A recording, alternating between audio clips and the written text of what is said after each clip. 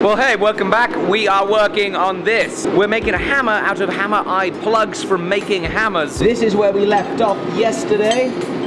We still have some work to do on the faces as well as back on the claw. It's feeling hammer-like though.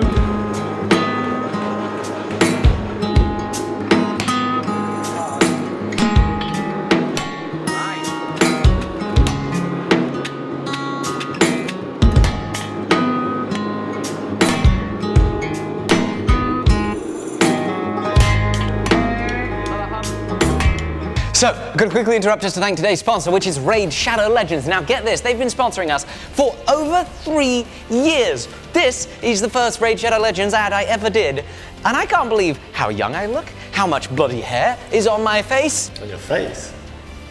And how badly I had set up the lighting. In that time, so much has changed. I didn't even have dogs, and I wasn't even married. It's a real testament to the fun that you'll have playing the game. But 3 years on, they are still the most well-known RPG game for mobile and PC. In-game, you'll uncover prophecies, curses, betrayals, and meet more than a dozen warring factions. And speaking of them, look at some of these incredible champions from this one. There is a ton happening in Raid this month, including an entirely new event for the summer solstice called the Path of Light. There's also new champions coming out and a set of skins for the amazing Trunder Gill Mallet. They look amazing and I can't wait to get my hands on them. But there's more. Raid is currently running a special Dilliana chase event where new and existing players can get their hands on the amazing Dilliana. All you gotta do is log in and play Raid for 7 days over the next month. Now the gifts keep coming. All new players, once you're in game, enter promo code MyDilliana to get 50 XP brews, maxing Dilliana to level 50, and you'll get a ton of silver too. So please go get started and enjoy the game by scanning my QR code on screen or by clicking the links in the description down below. New players will get a free starter pack worth almost $30 to kickstart your game. We're talking a free champion, Hyena,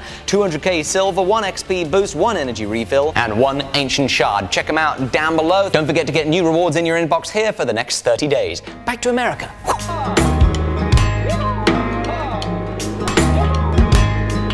So what you've seen we're trying to do in the last few heats is we're trying to draw down the face. A framing hammer doesn't need to be heavy. It wants to be quite light so there's some good whipping to it. But the trouble is, because we've got this big old handle on it, we can't put it in the power hammer to draw it down. And when we're trying to draw it down with hammer and striker, there is a big handle and a pair of tongs in the way. So it's precarious going, and one of the battles that I'm facing is constantly bending the handle. If I constantly bend the handle, I am at great risk of creating cracks.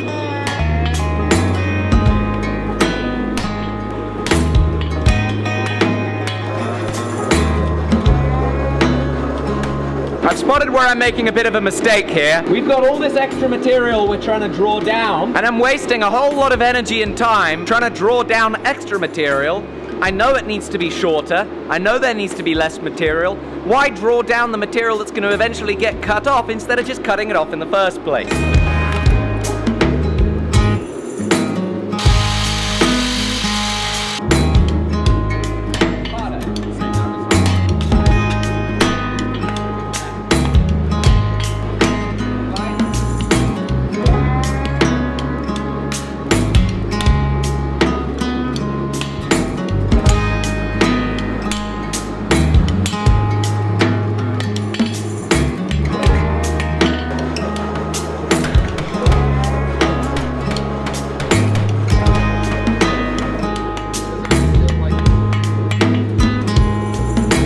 We got the hammer forged. For the rough grinding, I'm going to let Sam take the helm because I have to run to Idaho for a dog trial.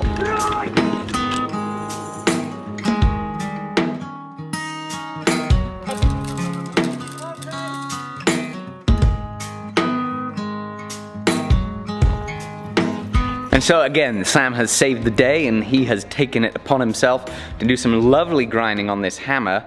It is looking sweet. So now back in the workshop, back to work. I do a little bit more grinding to this. We want to reduce the weight by grinding some bevels here. They're not going to be sharp, but we do want to take some inspiration from the original.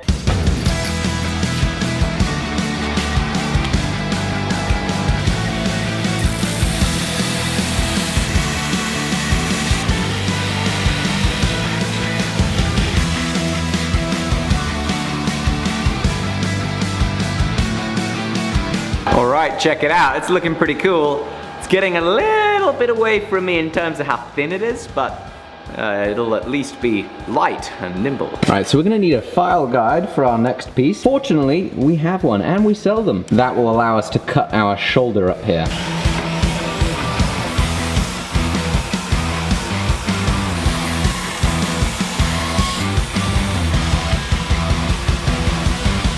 So after a quench and a temper, it was time for me to leave, head back to England. And so we drove from Montana across to Chicago, flew from Chicago to France, reunited both dogs together, and I am now back here in England with a heat-treated hammer for us to finish out.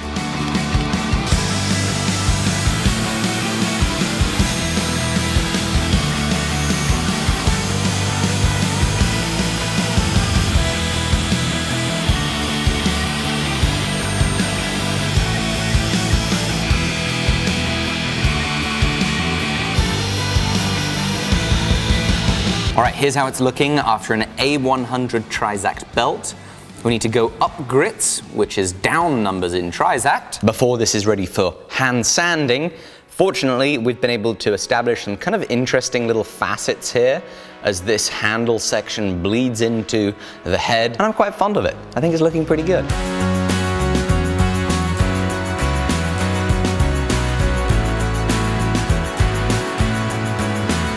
Hand sanding.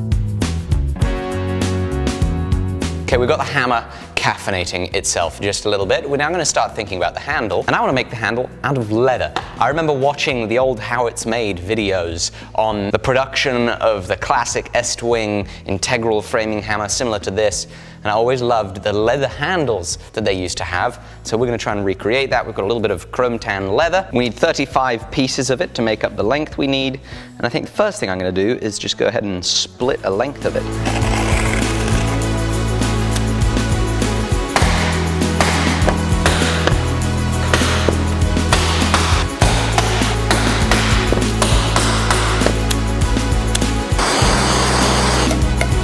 Alright, so this is what it's going to look like. Squeeze these things on, hammer them into place with this, and we are going to have this thing entirely and completely lathered in epoxy.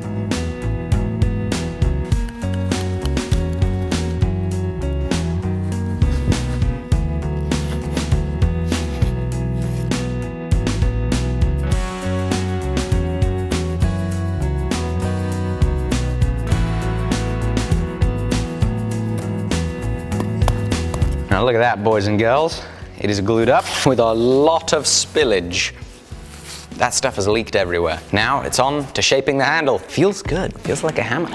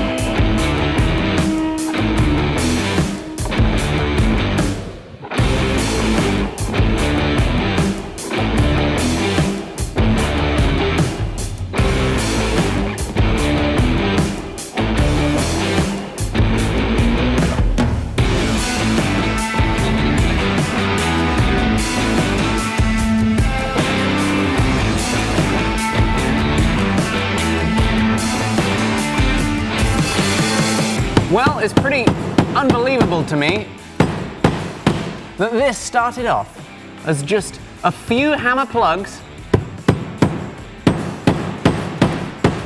and a bunch of powder.